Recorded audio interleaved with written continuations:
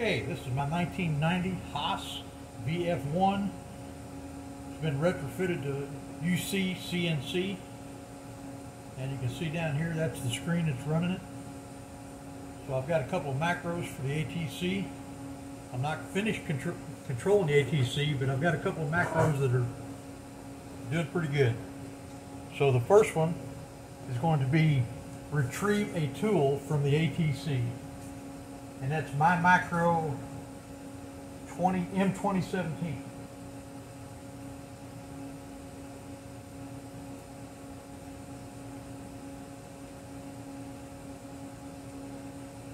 M2017.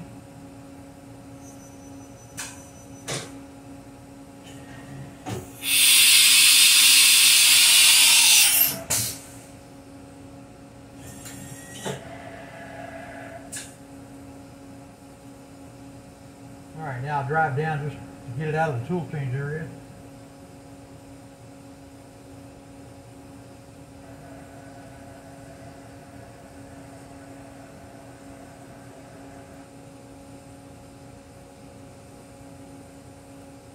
And the next macro is store tool, and that's my M2017.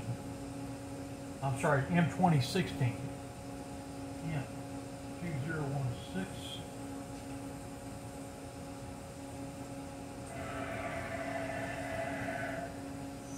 Goes to tool change height, orients the spindle, comes down to the changer height. Lets go of the tool and stores it. And the last thing it does is de-orient the spindle, which means it lets it run free. See there.